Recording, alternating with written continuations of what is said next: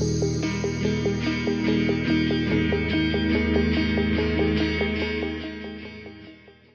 morning and welcome to Daily Hope.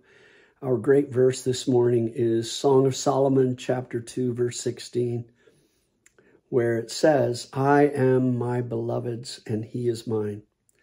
Now the context is a husband and wife, Solomon and one of his wives, she's declaring and responding to his love for her by declaring her love for him.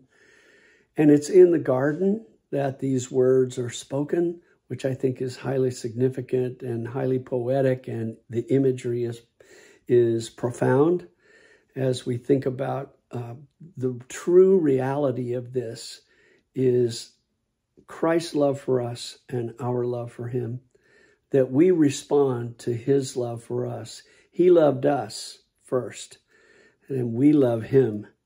That's our response to his love for us. So the imagery is highly evocative. I remember at a marriage retreat a number of years ago, Marion and I reading this portion of Scripture to one another.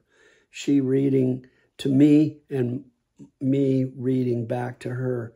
It had a profound effect upon us. We cried. Those in attendance cried. It was really powerful. But I'm also thinking this morning of the great hymn, Blessed Assurance, because that's what this verse is, has such great assurance. I am my beloved's, and he is mine. And that hymn, Blessed Assurance, Jesus is mine.